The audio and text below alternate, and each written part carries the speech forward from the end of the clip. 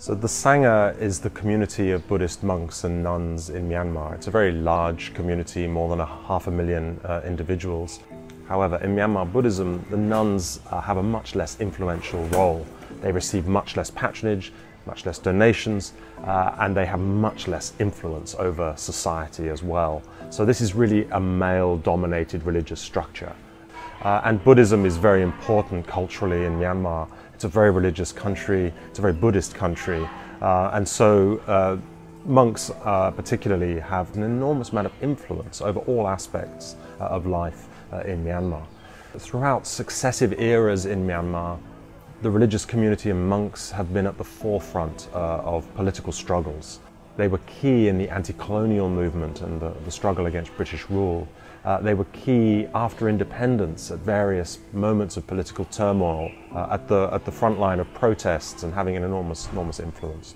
So I think the expectation was, after the military coup in Myanmar 2 years ago, that the monks would play a significant role in the demonstrations and in the movement against the coup.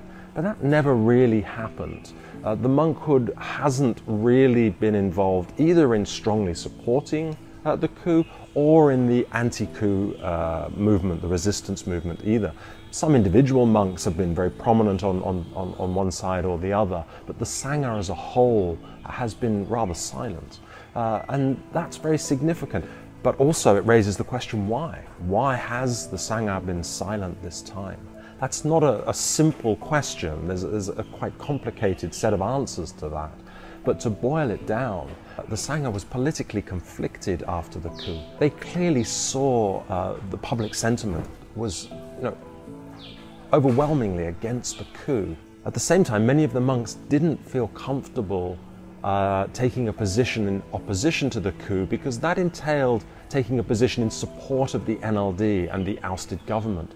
And that government had cracked down quite successfully on radical Buddhist nationalism, the very conservative forces who'd been very powerful. But the NLD had managed to kind of constrain, and so they felt that the NLD was not a political force that they really wanted to give their backing to. On the other hand, they didn't feel comfortable supporting a very violent military. They knew that would set them against public opinion, and so most remained kind of in this conflicted position and not taking a clear stance. The last point is that the anti-coup resistance movement, led by the National Unity Government, has had a very different political flavour to much politics over recent decades in Myanmar. It's been youth-led. There have been a lot of young women at the forefront of that movement.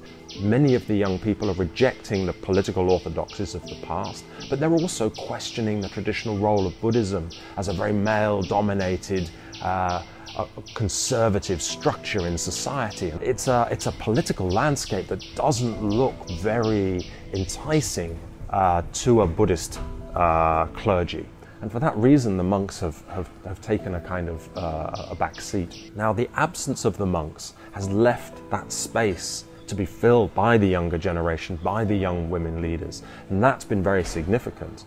But we shouldn't think that this new politics that is being built, is already a job done.